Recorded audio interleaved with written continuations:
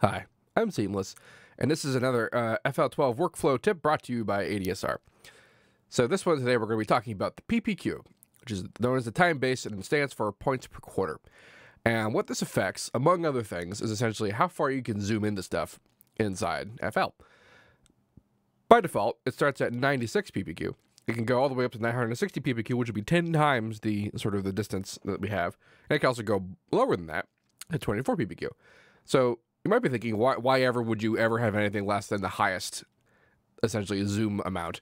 And the reason for that is because while it does affect zoom, like right now, this is the 960 PPQ, and you can see we can get pretty far in there to the point where waveform editing in the playlist is actually kind of viable, which is pretty great.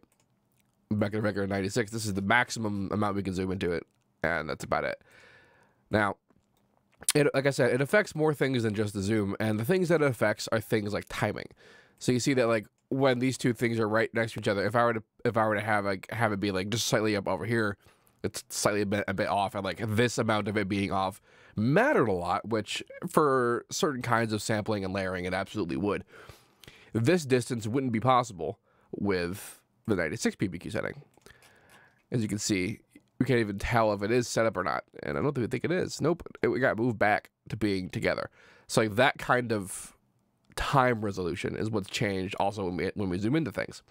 And this also matters for automation. Plenty of things about how automation works and smoothing and timing and all that stuff is determined by the time base resolution. And so it could be better or worse depending on, how much we're using it. And the last time I might be thinking is like, why again would we not ever have it at the maximum amount? And all of that stuff that I just said requires quite a bit more CPU to operate. Even if you're doing pretty basic stuff, having a really high time base will increase the amount of CPU you use. And if you are doing a pretty complicated project, it will be a problem. I run a pretty ridiculous computer, and there are definitely projects that I couldn't even think to run at this high of a PPQ. And in fact, some projects I even turned down because I can't run it at regular PPQ settings. And that is a decision you're going to have to make, based on the project. And also certain things that, like, you want to mess around with. Like, for example, if I were to change the start time of the sample, but like do so at a really like incremental micro amount that's an amount that they're determined by the amount of PPQ I have, this will more or less remain the same if I were to go to a lower PPQ setting. And that's because that's just the sample start time. That resolution is being determined by the sample and the sample rate of the sample itself. So you can zoom in really far, make the changes you need to make, and then zoom back out, and those changes for that kind of alteration will still be there. So you're able to kind of do it on a point-by-point basis for particular things that you need to get done.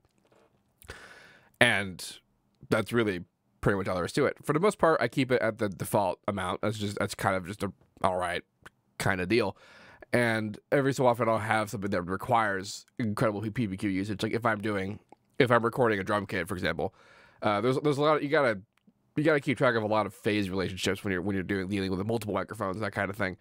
And so I'll come in here and I can see, a waveform kind of lining up like this. And if it isn't lined up, I can come in here and line it up manually to make sure that the phase relationship is still pretty good, instead of having to because the alternative to that is to measure microphone distances in the real world, which you could do, but if you don't feel like it, you can kind of come in here and fix it like this, and then go back to regular PPQ modes and not have to worry about it. So yeah, I hope that allowed you to have a better understanding of how zoom works and what time resolution and that kind of thing is inside FL.